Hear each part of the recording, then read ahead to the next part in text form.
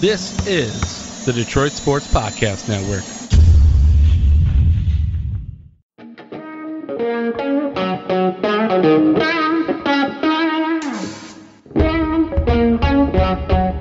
The biggest icon in podcasting.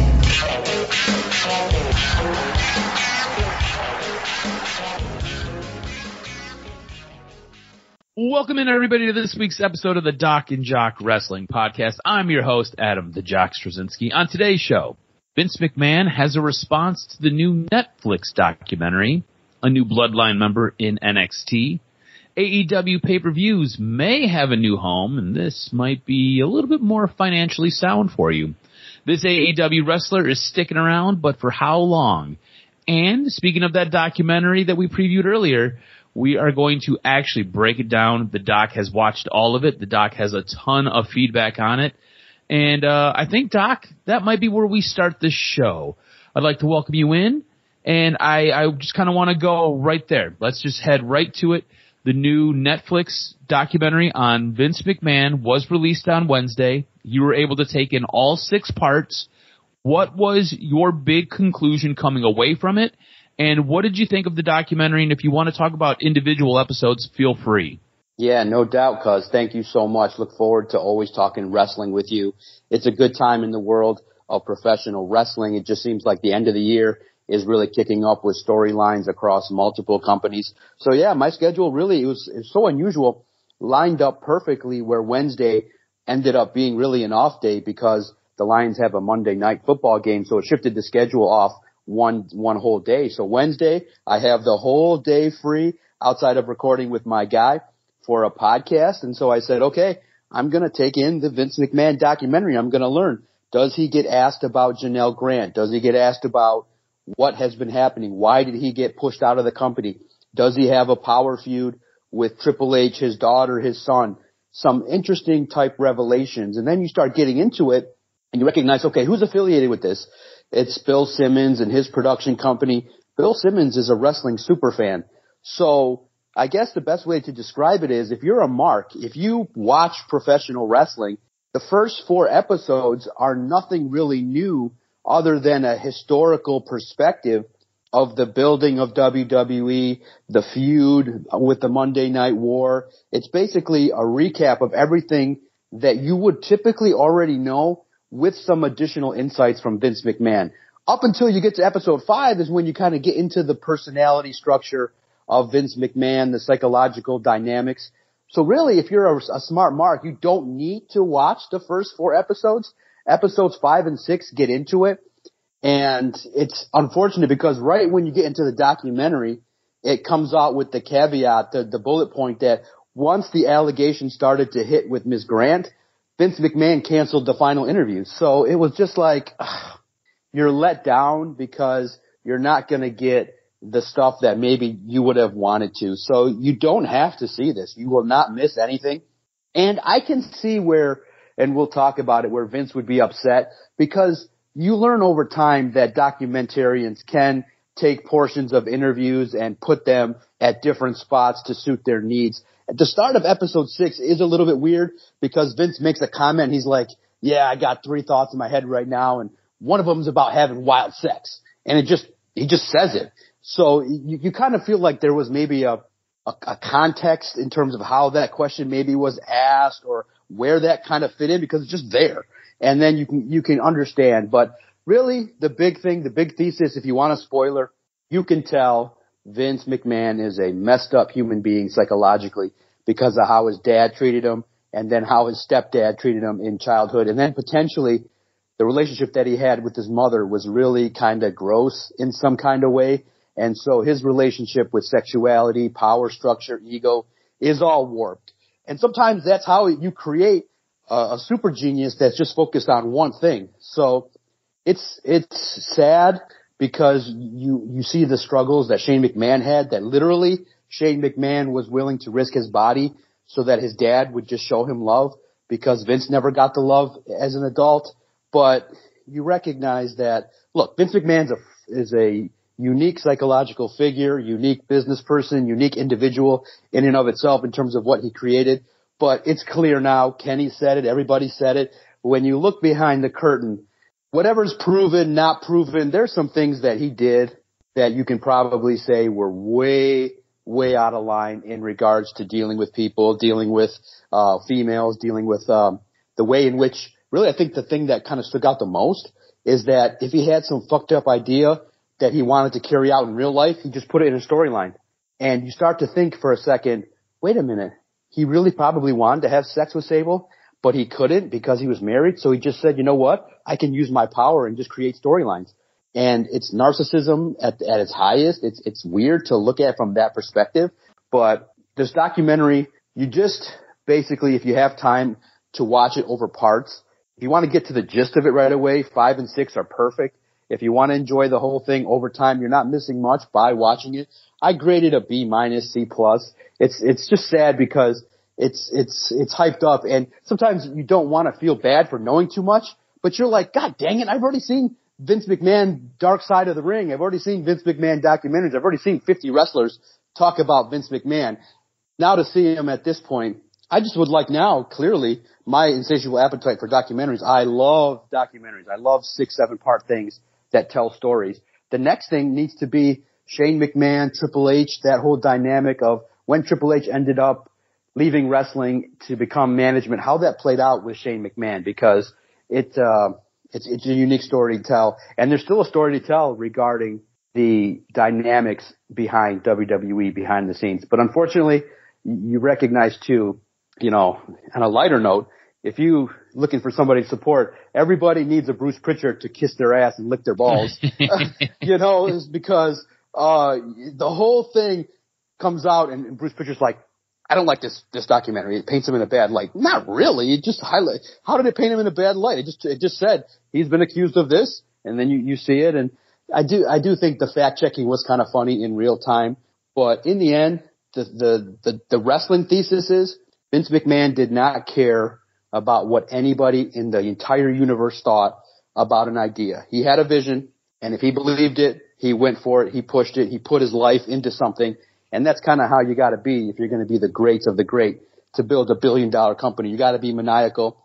There's some crazy behind it, but I'm kind of glad it is where it is at this point, because Triple H and a company that can take it global are going to manage it nicely, and the sins of the past, you hope, are being corrected in the present.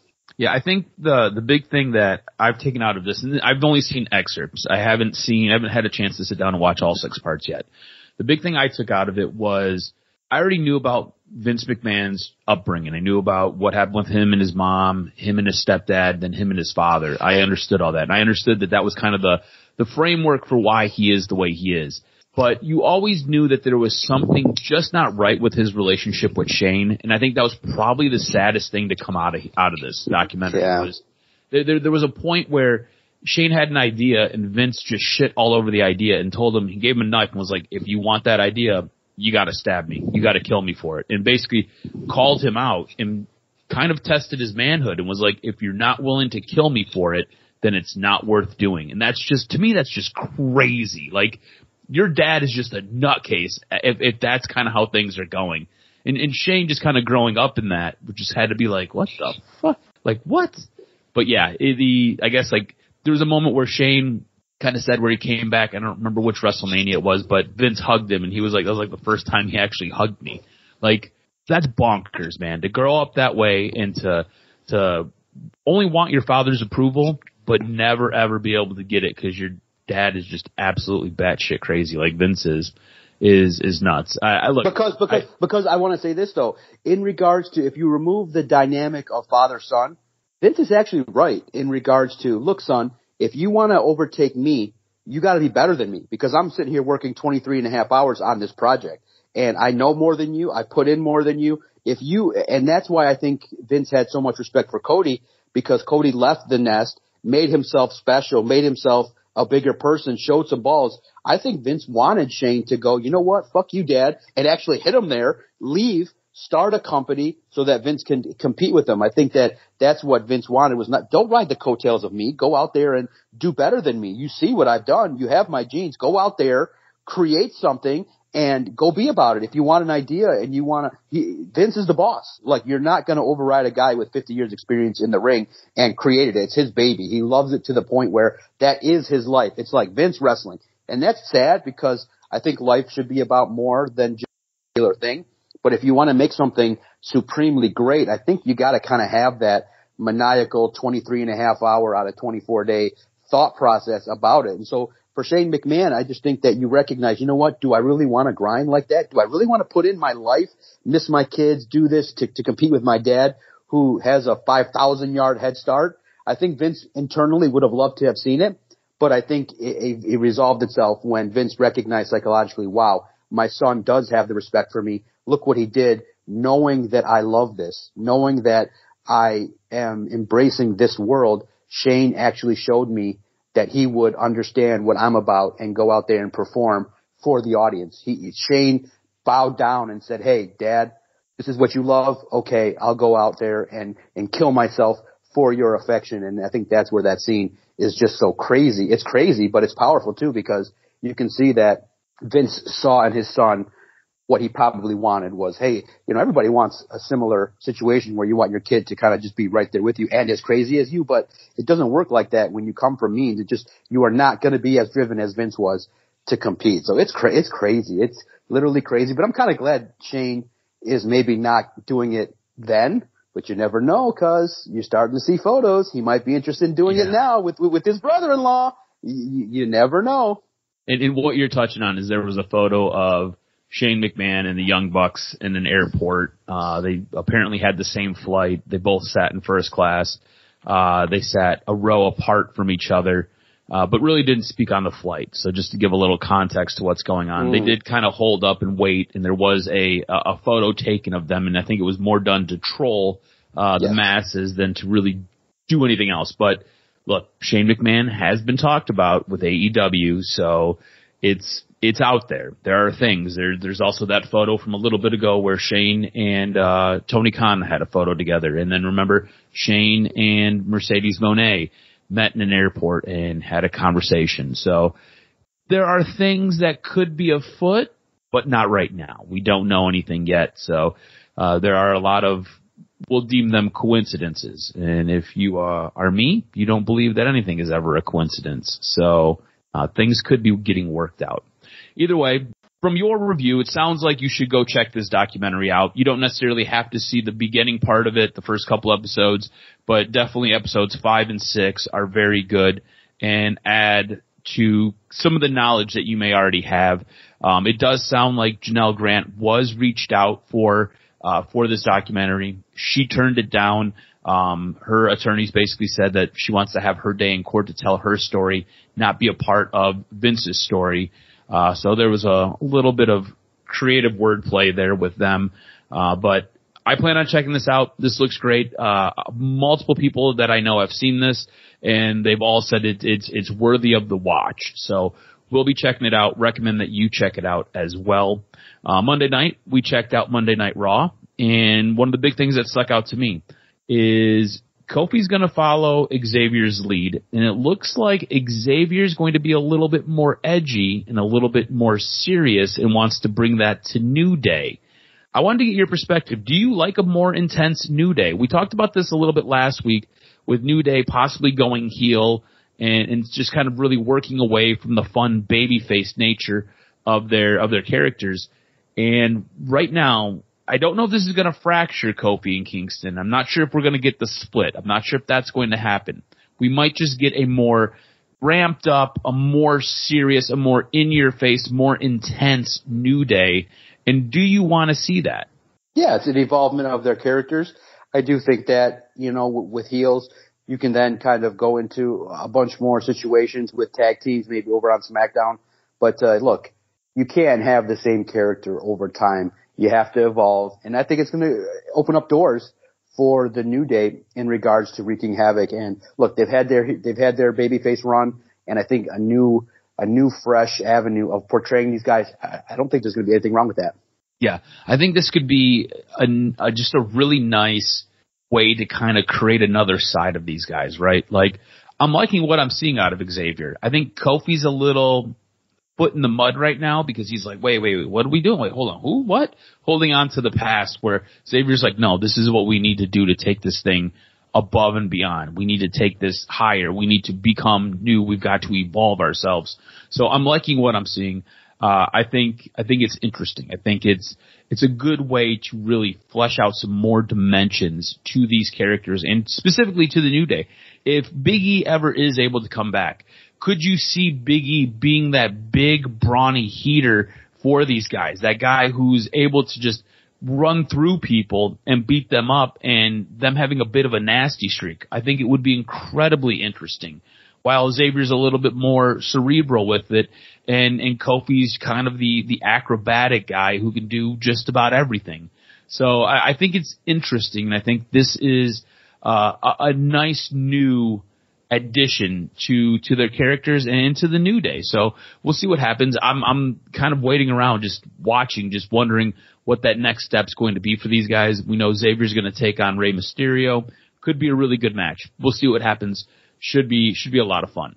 I think the other big thing that came out of Monday night was Jey Uso is your new Intercontinental champ. And I wanted to get your thoughts on this decision because, look, you had Braun Breaker just became the Intercontinental champ. Jey Uso always seemed like he was kind of the upper card jobber, right? For lack of a better term. His singles career, he'd always get put in these matches and he was supposed to help highlight the guy that was across from him. Never really won. You never really took it serious. Braun Breaker's supposed to be the new big guy. Braun Breaker's supposed to get a good push. Braun Breaker is supposed to be the future of what they want to do. We talked about that here on this podcast, talking about when Netflix rolls around with Monday Night Raw, it's going to be centered a lot around Braun Breaker. And Breaker just got that title. I don't think I was like watching that.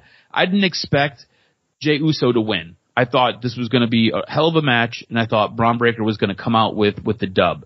Instead, Jey Uso is now your new Intercontinental champ, and I love the decision because it adds a little bit of unpredictability to the booking. A lot of times booking gets stale, especially when you start kind of thinking about things and working through stuff in your head rationally, like, okay, well, Braun Breaker just got the belt. He's not going to lose it. Does Jey Uso really need this right now? He's super over. Like, I don't know if you heard, when that crowd hit, when his music hit, like you felt it in your chest through the TV screen. That crowd was so into him. So dude is super over. Does he need to win the belt? No. Does Braun Breaker? You probably need to keep building on that. Instead, they've kind of pulled the carpet right out from underneath you, and instead Jey Uso's your new champ. What did you make of the decision to go in that direction and kind of pull a 180 from what we're used to as far as booking goes? Yeah, it's great because it has the feel of, look, and I know, we're not comparing Jey Uso to this character, but it kind of has the feel of like what happened with Bret Hart. So synonymous with the Hart Foundation. Then you shine the light on Bret Hart and you realize, whoa, there's something there as a character. And then he works his way up, wins the Intercontinental title, then ends up becoming a world champion and a face of the company. Jay's got a long way to go to take that next step up the climb. But look, Rikishi was saying, man, what's going on with Jey Uso? It's been damn near 14 years and 3 years of work as a singles performer. And look, the reason why people loved it, because it was a slow build. It was a slow payoff. He was a tag team superstar, synonymous with the Usos, then is in one of the premier angles in the history of the company.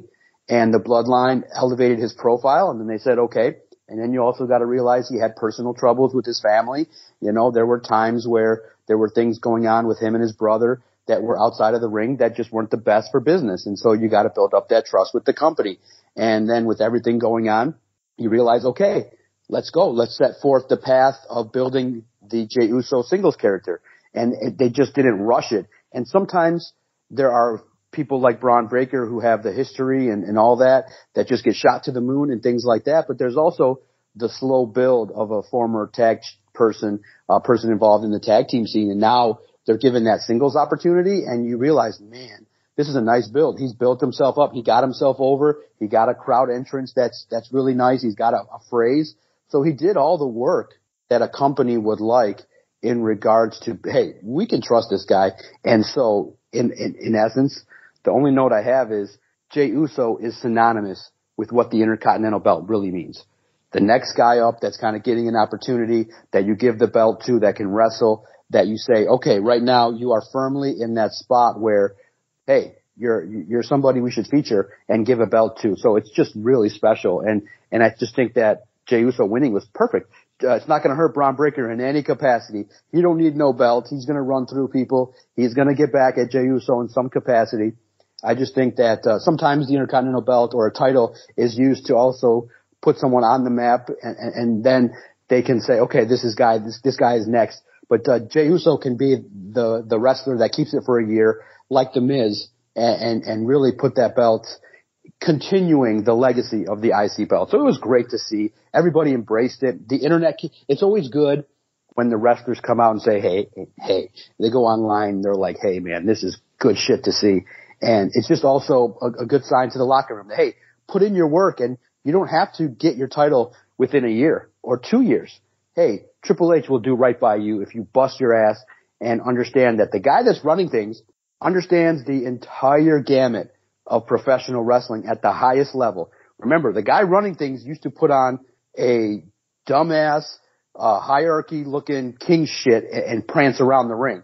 He understands bad gimmicks. He understands all the aspects that are involved in taking a character from one level to another. And he don't have to you don't need to turn the heat on high ever. He can go slow burn, get you involved, build the character, and he then knows the exact right time to pull something out of the oven and feed it to you. And that's why everybody loved it, because it took so fucking long for Jey Uso to get recognized. But once we saw it, everybody loved it. Yeah, absolutely. I think that was put very eloquently by you. It's one of those things where this guy has come in, he's earned the trust, he's done the work, and he's now in a position where he is your new Intercontinental champ, and he is so over with the crowd, and it's fantastic to see. It was really awesome to watch him win that, and if you checked out anything online afterwards, Kathy Kelly, I believe, did a couple of interviews with him. They did a lot of stuff for their website and for their social media platforms, their exclusive stuff. And I thought it was so well done. Him in the crowd getting talked to about what this means to him. I thought it was absolutely fantastic. I thought it was really good. Cause Jey Uso spoke in that Kathy Kelly interview? I have to go back and watch Jey Uso's part. My bad. Somebody's a fan of Kathy Kelly, huh? and her social media is on point. She represents herself and her brand very well. I highly recommend. She does a good job, yes. Great job. Her stuff with Rhea Ripley is always fantastic and fun, so I do enjoy it. So let's transition over to Friday night real quick. I want to get your thoughts on this, because really and truly the entire episode centered around Kevin Owens and Randy Orton and kind of their relationship with Cody Rhodes. And there was a point where Randy Orton was out in the ring, calls out Cody Rhodes. Cody Rhodes comes out. Then Kevin Owens comes out. And just as Kevin's getting ready to talk, the Bloodline come out and kind of interrupt everything. And there was a point where Kevin Owens sets up a tag team match. And Cody's like, well, we don't need to just have a tag team. We can have a triple threat. And as he was saying that, Kevin Owens basically shut him down and was like, no, you got your match. You worry about your match. This is our match. We don't need you in our business. And kind of almost played that hurt girlfriend, right? Like just really upset with the decision that Cody Rhodes made. And because of that, doesn't want any part of him. Then we have a segment backstage where Kevin, obviously there's some issues. We have to talk. And Kevin does a great job of playing that almost like upset, frustrated, just pissed off dad, where he's like, we do need to talk. We don't need to talk right now. I'm busy. I'm in the middle of trying to prepare for a match tonight with Randy. And just kind of fires up and just kind of shoots up, gets in his face. It's like, at a certain point, it's like, I'm just going to go get my gear on. He's like, don't bother coming out to the ring tonight. If you do, you're just going to mess stuff up. And Randy's like, look, free to come out to the ring if these guys come out. You do need some backup. I'll go talk to Kevin, this, that, the other thing. Cody Rhodes comes down, interrupts the match. Kevin Owens ends up getting pinned. Kevin gets pissed and basically grabs Cody by the face and pushes his face and shoves him away. And they get really kind of into each other. Randy kind of calms it down. In the end, you're left with the scene of Kevin Owens hugging Cody Rhodes as they kind of say, he's like, sorry, all right, sorry. Like, all right, we're good. My big takeaway from all of this, and I kind of want to know where you're at with this, is at some point, and it's probably going to go in this order. Kevin Owens and then Randy Orton will take out Cody Rhodes. I think the big swerve would be if it was Randy first and then Kevin, but I think these two guys who are supposed to be Cody's friend, Randy Orton's supposed to be the guy who Cody Rhodes looked up to and was the guy who helped mentor Cody Rhodes when he was young. Kevin Owens, the guy who always has Cody Rhodes' back. At some point, these two guys are going to cross Cody Rhodes and are going to take him out, and I feel like it is going to be sooner than later. I wanted to get your thoughts on that, and if you had the same feeling watching Friday Night SmackDown, and if you took that away. Oh, it was great, man, because you recognize great storytelling, and you have a logical reason why. Kevin's upset because, simply put, Cody Rhodes tagging with Roman Reigns is really confusing to Randy Orton, and that's what he said when he came out right away. He's like, I'm confused. I need to know because of what the impact of what Roman did, there are consequences. The bloodline cost Kevin Owens championship opportunities. There's a visceral reason he's upset and hypersensitive, and then to see your friend now tagging with him and being friends with him, that's something that is conflicting. So absolutely, I think it would be great to see Cody now have to face up for his actions, and it'll be great to see how they reveal it. And it's great because it's a slow build with Kevin as well, who's frustrated and he doesn't like losing. And the way they told it on SmackDown was perfect. And then I liked how Solo was used. I thought that his timing was really good when he comes out and he's just like, Oklahoma City, be quiet, and the crowd literally it was instantly booing him. And then at the end, you got Solo peeking at the ring going, look at what's going on with these guys. And it was a good way to use Solo to be the antagonist, to be like, look at these clowns. And it's good to see. And yeah, it's just new, fresh information, new, fresh angles. And there's already a built-in reason why. And the history with Randy can be retold. And you have two perfect opponents for Cody in the future, while Roman Reigns hits the Civil War. Yeah. And I think, speaking of Solo, I thought it was good because he was kind of the combustible element in all of this, right? He kept pointing to both Randy and Kevin and telling Cody, like, you can't beat us with those guys. They let you down all the time. Almost like trying to drive a wedge. Like, Kevin's already upset at Cody, and Randy's kind of on the fence right now, but now trying to get Cody to kind of turn on these two at the same time. I thought it was well done. And it was trying to add a little bit of misdirection, add a little bit of disbelief in their friendship and how soon this could really, really explode. So I thought it was really, really well done. As far as WWE goes, was there anything else that caught your eye or that you really wanted to talk about this week? Because I thought it was a very good week from WWE. I thought they did a good job continuing a couple of stories that they've invested some time in. And I think the crowning of Jey Uso was fantastically done, but also mixing in this little bit with Cody Rhodes and Kevin Owens and making that combustible element feel like it's ready to go, like it's a tinderbox ready to ignite. I thought it was fantastically done. Yeah, no doubt. All across the board, it's slotted very well. The mid-card with LA Knight is great, with Bronson Reed is special. The tag team scene is intriguing now with the Street Profits and how things are shaping up for them. And moving forward. So I'm very intrigued by everything going on in WWE. It's really good. It's a natural progression of a lot of storylines. And I thought the Nia Jax, Tiff Stratton segment was intriguing as well. So a lot of good stuff from SmackDown, a lot of good stuff from Raw. WWE is firing on all cylinders. And it's great too because even NXT is benefiting from the crossover of having a lot of WWE talent show up there, and everybody is picking up. And then now we have another feud with Carmelo Hayes and Andrade El Idolo, where they're fighting repeatedly, and it's always fun because we joked about the Kevin Owens Sami Zayn feud, and now they're just fighting on a regular basis. So it's great to see. I just think that everybody's in their right spot at the moment. And then the best part is they announced that Friday AJ Styles is coming back. So next week's SmackDown before Bad Blood's going to be sweet. Yeah, it should be good.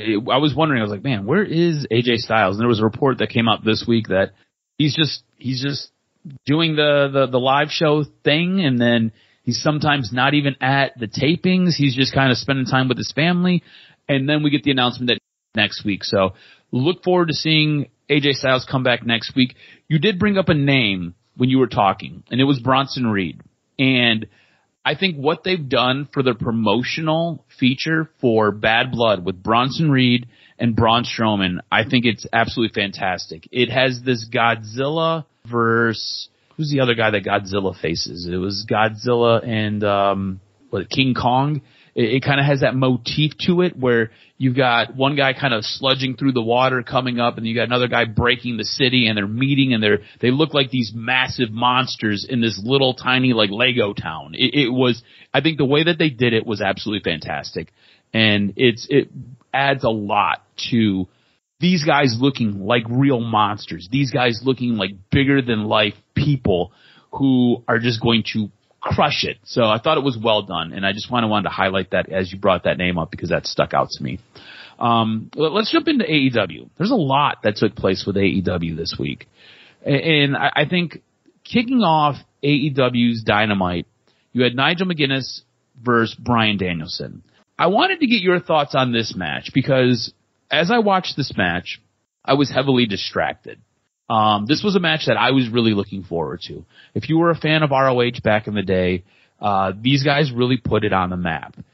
These guys really helped elevate Ring of Honor wrestling. These two guys were pioneers, and you knew at some point they were going to get that WWE run. Now, Bryan Danielson obviously got it. He got taken away, and then he got it back, and he became one of the biggest things in wrestling. Nigel McGuinness never really got the fair shake at it. When he ended up getting to WWE, they had him in NXT, and then he ended up having a head and neck injury, so he never really got the run that he was supposed to get. He obviously now cleared, able to wrestle in AEW, and this was a match that I was pumped up for. This was circled on my calendar, and I just don't think the execution was done appropriately for a couple of different reasons. But I wanted to get your thoughts, and then I'll kind of expand on why I thought that they kind of dropped the ball with this match. What did you make of this match? Because I'm wondering if I'm being too hard and too critical. No, sometimes chemistry doesn't work out in terms of a match. Sometimes maybe it needs better production. The why needs to be told better. The psychology in the ring needs to be told. Sometimes the crowd also doesn't, maybe even understand. I just think that the match needed another maybe week or two of build.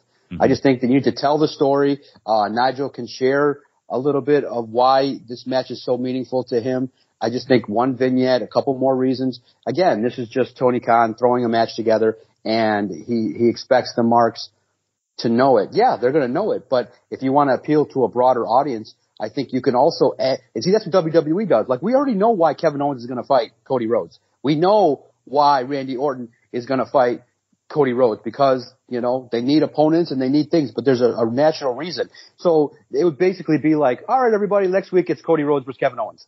And you're just like, wait a minute, like Kevin didn't explode yet. You know what I mean? So I just think that, you could have even played up the Nigel McGuinness part where he's battling himself, his confidence, or he's battling like, man, I'm excited to do this, but I'm scared because I might like a little bit of intrigue around the match. And then the match itself, it just, it didn't deliver to the degree of the anticipation. And that's never a good sign, is that the hype is so built, like we want to see this match, but it didn't end up, I think, coming across on television as being executed the way fans would like.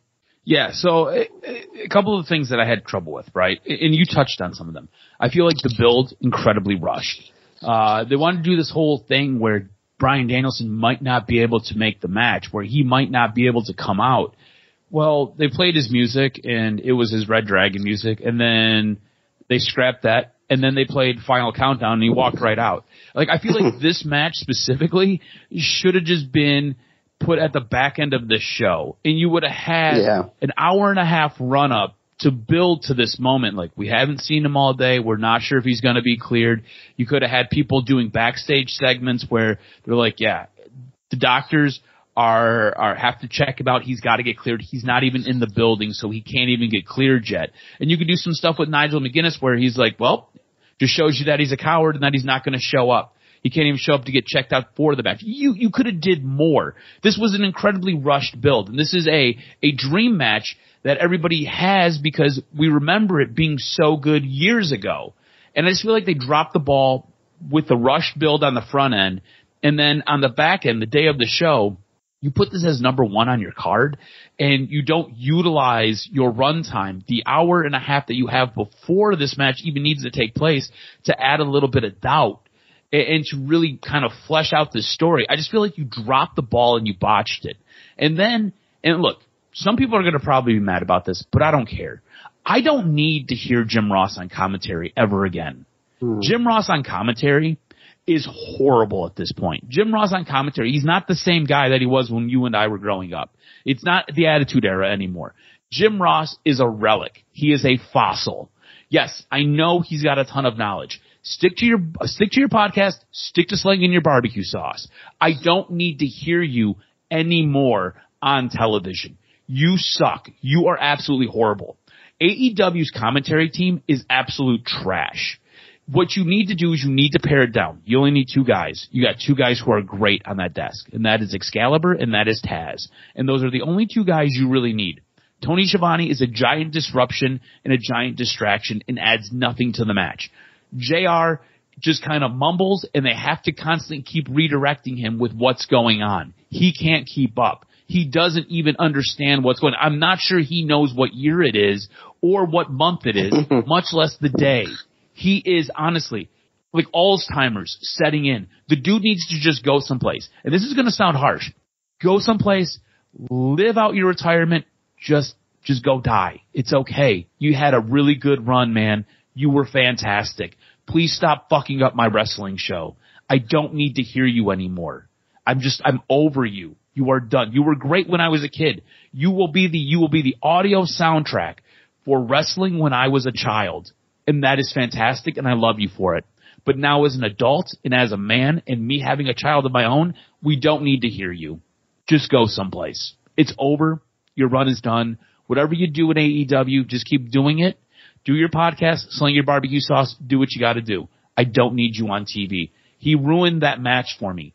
The build for this match and the way that they placed it on the card and not utilizing time appropriately, and then he himself ruined this match for me, and I was frustrated with it because this was something, like I said, I look forward to, and I was willing to give it a shot.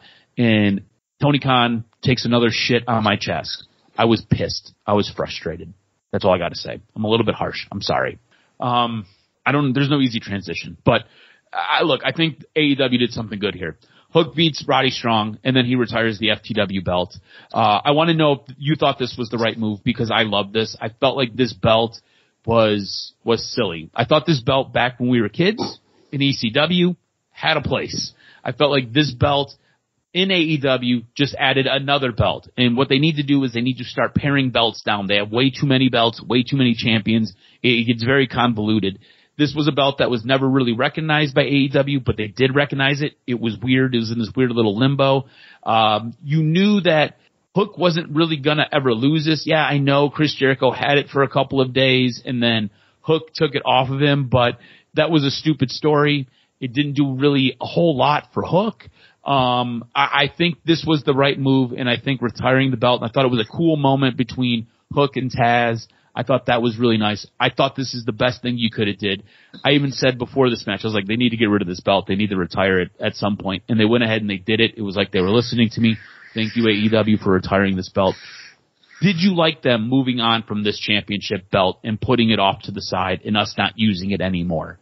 Yeah, no doubt about it. Perfect setting, New York, origin, and I just think that it's interesting that you brought up JR too, because with me lately, I just think that I have wrestling on, I'm focused on it, but I kind of tuned down a little bit because I got kids and stuff going on. So I kind of watch wrestling with a little bit less of an emphasis on the announcers. Ever since that Scottish European dude kind of came into Raw, I just don't care about the announcers. I like McAfee and stuff like that, but after 1 week, you know his antics are just to hype up the crowd. Mm-hmm. I just think that we are not in the best era of announcers. I like Joe Tessitore. I like his voice. It's a voice that is meant to cover sports, but it's just, to me, I'm more into, in regards to ranking, I'm into the story, into the why, into the match.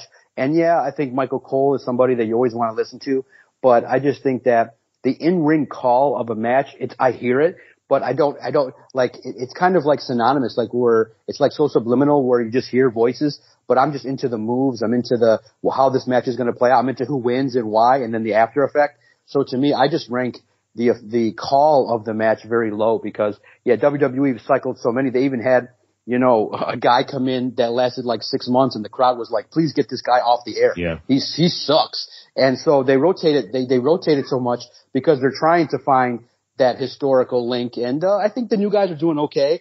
But yeah, I do like Corey Graves. I think he's up there. AEW, you're absolutely right. They do got to pare it down. And I just think that the crowd in New York was really great. So I was intrigued by the matches and things like that. I don't really care about the announcers all that much. So I love the match. I like what they're doing with Hook. I just think that it's time to take him to the next level and quickly. Yeah, and I think getting rid of that belt really frees him up now, and that was probably the most important thing about retiring that belt is you move him away from that championship so he doesn't have to be the one defending it all the time, and now you can put him in a real story. You can really help elevate him. Speaking of elevation, MVP is all elite. He showed up. What did you think of his segment? Kind of trying to steal Swerve from Prince Nana, basically saying that the reason that Swerve's kind of on this bit of a losing streak is because of his representation in Prince Nana, who was out there slanging his coffee and dancing. And MVP really highlighted this. What did you make of MVP's debut in All Elite Wrestling? I loved it, but it could have been better. I mean, I got it. The crowd reacted a little bit late, but all you had to do was give the poor guy some music. All you had to do was, Swerve is talking. All of a sudden there's an interruption. There's a big, huge screen behind you. All you got to do is turn it black, MVP, hurt. And then you play some music, so we are in the business of hurting. And that's all you got to do is just have, MVP have just that line. We are in the business of hurting. And then you play MVP on the screen. He comes out. I just thought the moment production wise would have been better. Instead, he just walks out there. And it's like, we all knew MVP's coming, but you could have made the moment grander. Everything has to be grander. Like sometimes look, Vince McMahon was crazy, but there was a genius in there. And I just think that there's got to be somebody in Tony Khan's ear that's just got to be yelling, grander, bigger, bolder, grander, bigger, more. Like just MVP walking out there is like, okay, he's out there. And I just thought it could have been done better.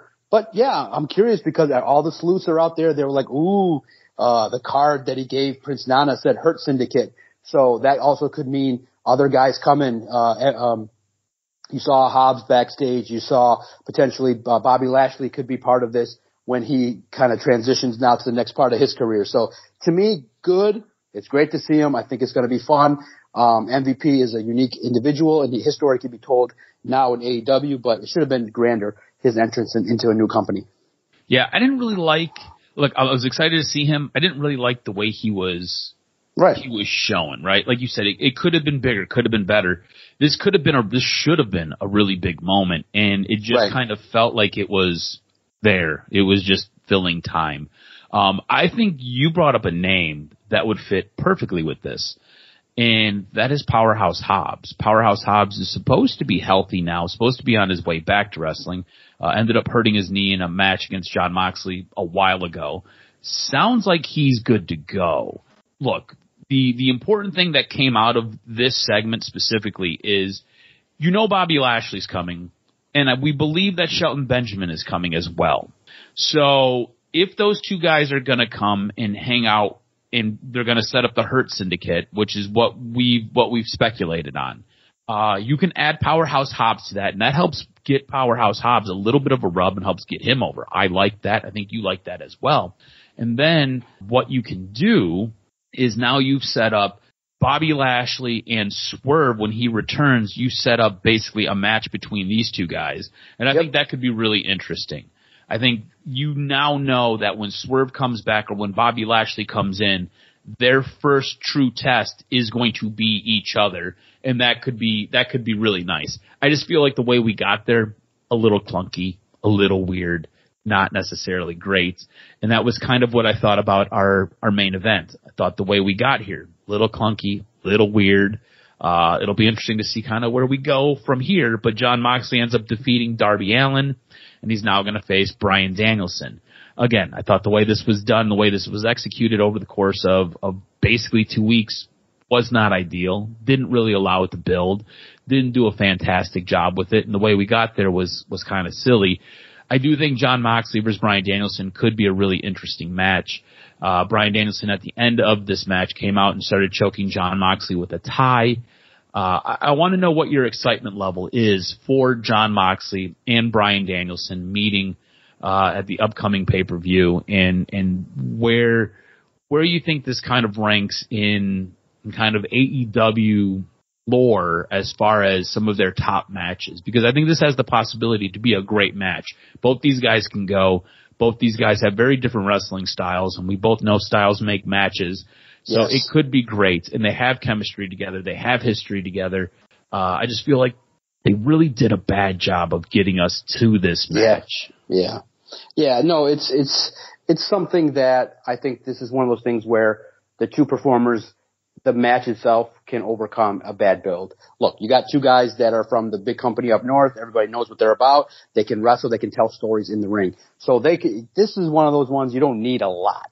You don't just like, okay, one was a betrayal. One was, now trying to prove himself. I think both of them can do, some great work this upcoming week in terms of hyping the fight. But this is one of those ones where go in the ring, destroy each other, and tell the story in the ring psychologically. They will do that, and so it's must watch no matter what. So I'm excited to see it, and I just think that is a great scenario in which Jon Moxley can continue to help Bryan Danielson in his run, because I think Danielson should go over. I think Danielson should be the one that continues to showcase why he's world champion quality, and I think that Moxley, man, just him in the main event is going to be great, and him losing might set him off where maybe he's got to turn to higher powers to get what he wants. Yeah, look, I think these guys, like you said, they can take a little and they'll give you a lot. I think this match will be good. Again, I just feel like dream matches like this don't necessarily come around all that often. And for a guy like Bryan Danielson, he's like, this is the final quarter mile of his career. He doesn't have a lot left. He's already said that. His neck injury is pretty severe. They've already accounted that he's going to have surgery when he retires, and he will be done at that point. So this is his farewell tour. You need to do these things better because you don't get to do these things again. And any bad bump that he might take, legit, might be the last bump that he takes. So when you have opportunities to do matches like these, and that's the one thing I thought that they were going to do with him. I thought that they were going to just get this stuff right. And just, they haven't been able to do it. And I hate being this critical of this company because this company has given us so much good stuff, but they just don't get it right. And it is frustrating. There are things that they absolutely knock out of the park. And there are things like this where they kind of bunt a single up the first baseline. You're like, well, maybe you'll get there safely. We'll see. Overall, I thought what we got from Arthur Ashe Stadium, I thought it was good. I thought the matches were good. I don't think the storytelling was good. And it just kind of seems to be something that we're getting more regularly with AEW. You're getting really good matches. You're getting really good in-ring work, but you're just not getting the stories that we're looking for. And that, to me, is frustrating because I think the reason that you and I watch wrestling are for really good stories, and the action is part of that really good story. They're getting one part of it right the majority of the time. That's that in-ring work. But the storyline that kind of feeds into that in-ring work has just been lacking, and it is frustrating to me. So, look, I'll tell you this much, right? My wife yells at me when we watch AEW, and she makes fun of me. She used to be huge with AEW. She doesn't really care anymore because the storyline's not there. When we watch AEW, there's a lot of times where I'm sitting on my phone and I'm mindlessly scrolling, or I'm looking at other things, or I'm working on other things, and it is on, and I'm just kind of got one eye on it, one ear on it. And she's like, are you even paying attention? She's like, how do you pay attention to this? She's like, it's just background noise for you. And I'm like, no, I'm watching. I was like, that was a really good move right there. And what just took place there was really good. And I'm like watching, but it is like just kind of very surface watching. Yeah. It's just like, it's just there. And it's because there's nothing there that really hooks me or draws me in for any other storylines that they have. And when you and I dedicate as much time as we dedicate to this specific podcast, because we have to watch so much wrestling, it sucks, man, because we are taking a lot of time out of our days, and me and you are both very busy people, to watch this stuff. You know, I mean, that's like 2 hours I could free up to do just about anything else in my life. You know what I'm saying? So it is what it is. But what was your show of the week? I'm going to stop bashing AEW here. What was your show of the week? I thought SmackDown was great, succinct. I thought the stars really told their stories, and you got intrigued with what's going on with Kevin Owens and Cody Rhodes. And I just thought that you open a show with Randy Orton, that's pretty sweet. The crowd was excited, then you follow that up with an entrance by Cody Rhodes. I thought that was pretty sweet. Man, it was a good show. I thought SmackDown hit on all the notes in the 2-hour show. Yeah, I thought SmackDown was great too. And look, you want to talk about a product that's not stale, a product that's going to tell you storylines and going to give you good stuff in the ring. It was SmackDown this week. You got 2 hours of it. If you got time, go check it out. If you want to speed through the commercials, about an hour and a half, maybe an hour and 35 minutes. I thought it was really well done. You want some news and notes? Hit me with this week's professional wrestling news and notes. What the heck made your list?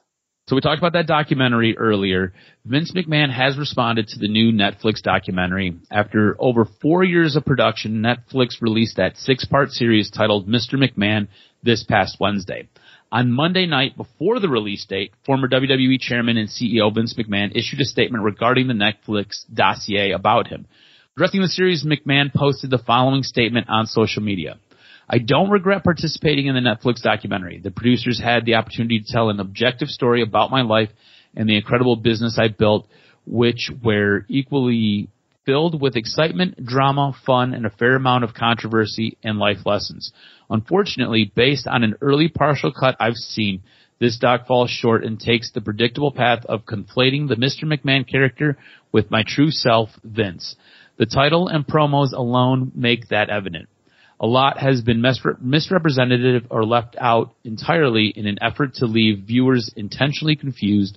The producers use typical editing tricks with out of context footage and dated sound bites to distort the viewer's perception and support a deceptive narrative. In an attempt to further their misleading account, the producers use a lawsuit based on an affair I ended as evidence that I am in fact Mr. McMahon. I hope the viewers will keep an open mind and remember that there are two sides to every story. Very interesting with him coming out with that beforehand. Look, again, I haven't seen it. You've seen it. He seems to contradict himself quite a bit, and there are times where he basically says he is Mr. McMahon, or the reason he was able to portray the Mr. McMahon character is because it is, in some parts, him, and then he releases this statement where he says that he's not Mr. McMahon. So one of those things, I do recommend you go check out the documentary. Sounds like it's very, very good. A new Bloodline member in NXT. Mike Johnson, a PW insider, is reporting that Hikuleo has been added to the WWE NXT internal roster, meaning that he is expected to spend at least some time on the developmental brand.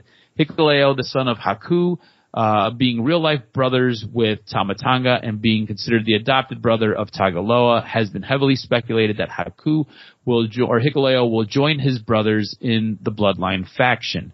I think after what you've seen from Tama Tonga and Tagaloa, this is probably the best. Remember, Tagaloa has had multiple botches since coming to the main roster. Tama Tonga has been much better, but Tagaloa has had some really bad spots.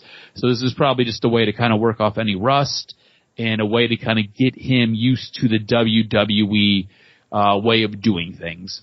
AEW pay-per-views may have a new home soon. According to Andrew Zarian of the Mat Men podcast, AEW and Max, the streaming service, may have a deal in place where AEW's pay-per-view will be streamed on the streaming service starting in January. Zarian did say that there's a possibility for the pay-per-views to stream sooner than the January 2025 date. The belief is this is all part of the new Warner Brothers Discovery deal that's going to be announced soon. So we'll have to wait and see on that. And this AEW wrestler is sticking around, but for how long? In a new update, Fightful Select reports that Saraya is set to stay in AEW for at least another year. She has reportedly re-signed with the promotion on a 1-year agreement that runs until September of 2025. There was said to be an option year that AEW could have picked up at the end of her last contract, but sources implied her new 1-year deal could actually be a separate new agreement rather than just the activation of that 1-year option. So a little bit of fuzziness there. It's not really clear whether or not this is the 1-year option or if she was able to renegotiate and extend her deal. We'll have to wait and see. It's weird because Saraya was somebody who was brought in. There was supposed to be all this pomp and circumstance, and there was supposed to be this big build, and she has just kind of fizzled in her time in AEW. She almost seems directionless right now. So we'll see what takes place with Saraya going forward. But that's going to do it for this week's news and notes, my brother. Man, good recap. Always good information in the world of professional wrestling. My goodness, so much going on in AEW, WWE, TNA's got Bound for Glory upcoming. So much good stuff going on. NXT now transitioning to the CW. My goodness, so much in the world of wrestling that it's just amazing to keep up with. Sometimes it's a chore, but you do think that with new TV deals, sometimes some people are distracted. Those millions exchanging hands takes up time, and it's just natural. And I do think that, naturally speaking, Tony Khan is distracted. He owns an NFL team. He owns a soccer club. He's traveling the world. So can he drink that much coffee to be able to write creatively and build everything? He's probably like, oh, I'm going to take this off and just, okay, I want this match. All right, good. I'm going to bed now. So let's see if the masses will convince him to tell some stories. It's starting to get there. It's getting there ever so slowly. And this kind of harkens back to our memory, if you listen to our podcast, circa 2020, 2019, when we would bitch and complain about Raw, and they finally decided to tell stories, and people were invested at a much higher level. Make sure you follow Adam on Twitter at AdamRSGROZ. Follow the network at Detroit Podcast. Hit us up. If you like or dislike any of our opinions, let us know. We definitely are open to debate, talking wrestling, as the world of professional sports is always interwoven with professional wrestling. It's great to see. And I'm loving the fact that, you know, WWE is going global and more people want to be involved with it. And as the company continues to grow and AEW is still trying to figure things out, it's going to be fun to monitor and to always break it down week by week on the Doc and Jock Wrestling Podcast.